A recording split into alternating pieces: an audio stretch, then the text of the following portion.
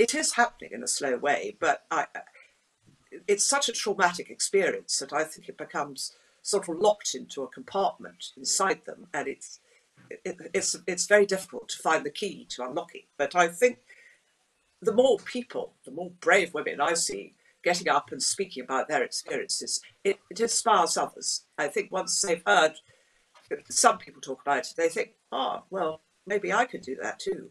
And I, in these centres, I've talked to, a lot of women and girls, and I said to them, would you be prepared to get up and say a few words? And they said, well, a few years ago we wouldn't have thought about it, but now, I think we could. And I think if we could tap into some of these women to get them, on the radio, on the television to talk about it, I don't know, the whole taboo, I think, would be lifted. But it is happening. I mean, we were surrounded by wonderful people like Suzanne and Refuge and Women's Aid who are doing so much to help this. And the other thing, it can affect anybody. I don't think people realise, from any strata in society. It doesn't matter who you are. And I just want all these people to know that they're not alone, and that there is help there. There's help out there, and let's train them to go and get this help. I think that's why I launched it at Wild this spring. Probably the last time we all saw each other before we were locked down. Hashtag everyone's problem, because it is everybody's problem. And I think now we have to go on and find a solution. I want to say how proud I am to have become patron of Safe Lives. And Safe Lives will always stick in my memory from the first visit I paid there.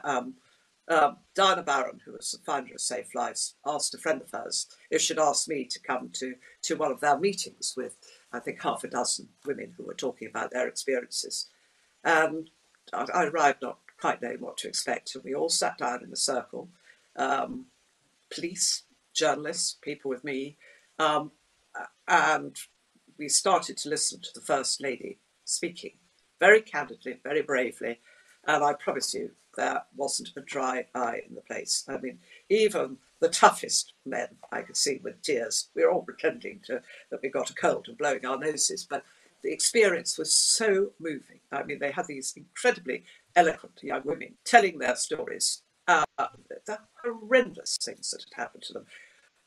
We just couldn't believe it. And I think, again, that was the moment when I thought, goodness, I've got to do something to help these people. And I remember talking to one of the mothers who'd lost her daughter in the most horrific circumstances. And I said, look, I don't know what I can do to help, but I promise I'm going to do everything I can to try and bring this out into the open. So I'm incredibly, honoured to be part of it now. And I hope, when we're all released again, I'll be able to go out and meet a lot more people.